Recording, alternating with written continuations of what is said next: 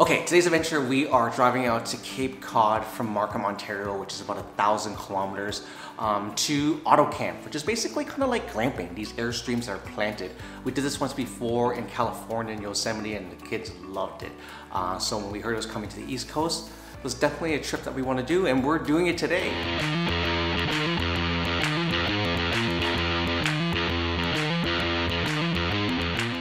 Okay, so first stop, you know what? Actually sitting in the back seat of the Y is actually really comfortable. I prefer it, not that I'm just sitting with the kids, but I actually prefer it sitting back there. I feel like there's a lot of room. Anyways, this stop is good. There's a Swiss Chalet behind me. The chargers are relatively fast, and we spent a little bit of time here to eat. So our next stop will be in the USA. So hopefully we'll get there before tomorrow. Okay, so we're at the border right now, and my wife just informed me that it looks like we're heading into Boston with a snowstorm. Whew, that should be fun. Anyways, we're just about to hit the border. This one's my favorite one.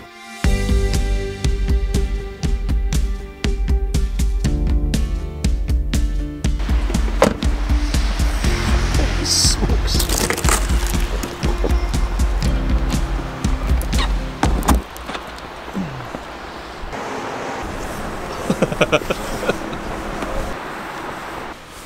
Oh, holy smokes, what a difference a couple hours makes. Okay, we're in Syracuse right now. Kids stopped off where there's a hotel here. They went to go to the washroom. A few things. First, there's two of them here, kind of close by.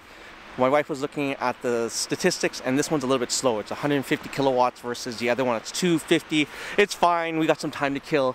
Second thing is, there's kind of a winter mode as we're in like the heart of a storm right now. Don't know if you guys know this. I don't know if it's on every Tesla, but for the Tesla Y, I noticed there's a huge difference when you kind of go into this mode. Let me go in the car and I'll show you. So the main thing you want to do is you want to go into the pedals and steering. Two things that I had. Keep the regenerative braking low, and there's an off-road assist button. The car's in park right now, so I can't put it on. Keep those two things on, and it would really, really help with this crazy weather driving.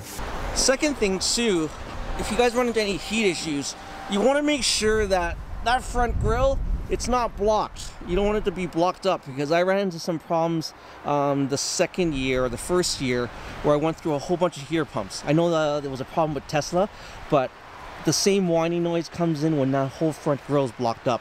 So I know it's tough when we're doing road trips like this, but just make sure that's not blocked, or just check it periodically if you start hearing your heater pump do some funky whine. That's super important, or if you start losing heat. So we can't take this slower supercharger. We're gonna head over to this one right here, the Verona one.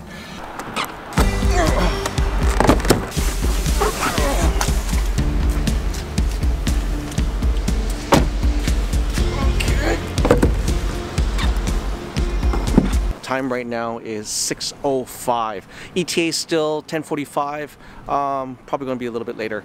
I'm going to see what's around here. This supercharger is pretty cool. I think it has a lot more options than the other one, than the other hotel. There's a Walgreens behind me, and there's a strip mall plaza that's pretty large. I'll just kind of see what's around.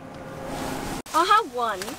Driving into the night was pretty brutal, to be honest. The whiteout conditions were bad, the roads were super slippery, but the Y handled it pretty well.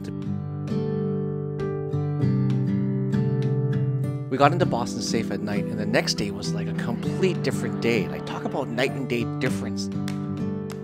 Alright, so we're back en route. This has been the craziest trip ever since we hit like every weather climate. Like right now it's plus 11. We came in the other night, it was a huge snowstorm. This blows my mind. We're stuck in traffic right now, going to grab some food because I think obviously the Airstream doesn't have any food there. And our travel destination should be about, from here, Boston's about an hour and a half stuck in this traffic.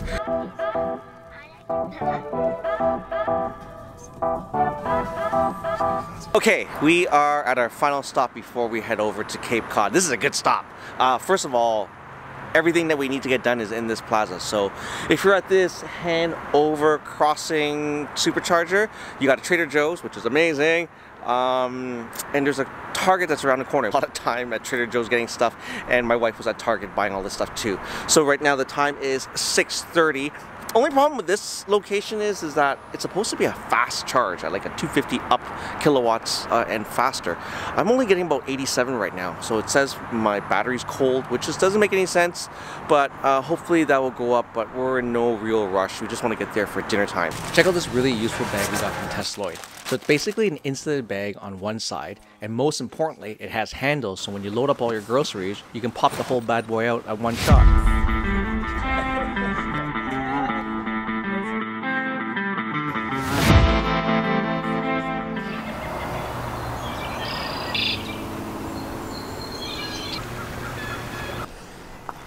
Hi, good morning. Alright, so it's super early right now. I tried to wake up to get the sunrise, but I kind of missed that boat.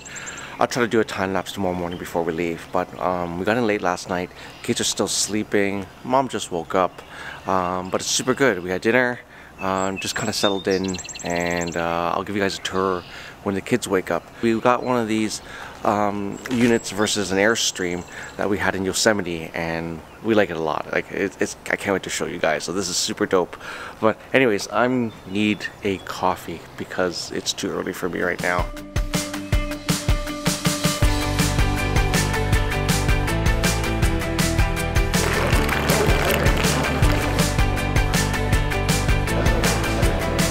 So we got Mom situated all in the clubhouse, so she has to work all day today, and I got the kids, which is amazing. Inside was a little bit loud with the music. I think she's gonna freeze outside personally, but hey man, that's where she wants to work. She's gonna be working right there on the outside. But this is an overview. Like, this is perfect. Like, check out, this is exactly a good kind of like a drone situation where we're staying. Let me flip the camera around 1 second. So that's basically it. Like, we are probably at one of those ones right there. Okay, so I take that all back. They were super kind, and they kind of pumped the volume down because they didn't know how loud it was up here. It was like bumping like a club. So this is where Mom will be working because, you know, you corporate working people all day. We're gonna head off. I gotta get some firewood and breakfast for the kids, and where days are starting. Okay, so before I go back, a few things. They have a charger here, which is super, super good. So they have a charger here on the main building, which is at the top. This is the universal charger that you can use. I'm parked all the way at the back down there, which is not that far away, which is like literally few steps down. My car's down there, and they have a Tesla charger. Just perfect for this trip for us. And we called to make sure they had this, and they had it available, which is amazing. Let's do a little tour for you guys. Time to cue the unnecessary epic music.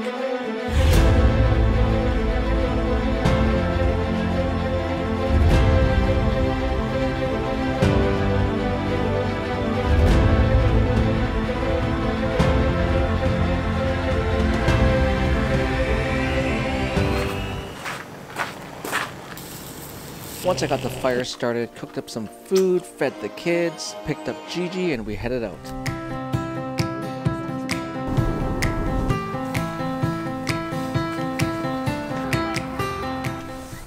So it seems like everything's about a 5-minute drive here. We just drove out another 5 to 8 minutes, and we're at this little hike location. There's a beach here. Ting, do you remember the name of this place? The Knot. This place is called The Knot, which is pretty cool. N-O-T? K-N-O-T? The knob. Like Oh, the knob. Sorry, it's called the knob. over there. Okay, we were 10 steps literally away from the knob. I can show you the knob now. This is the knob. God, this place was so beautiful. Kind of reminded me of what we used to do in California. Just kind of hike all the time, explore. We hopped back into the car, and within another 5 minutes we saw a lighthouse and this kind of exhibit showing different types of anchors, which was kind of cool. We got back at night and we roasted some marshmallows and headed to the clubhouse where they had live music and played games. Next morning, we headed out.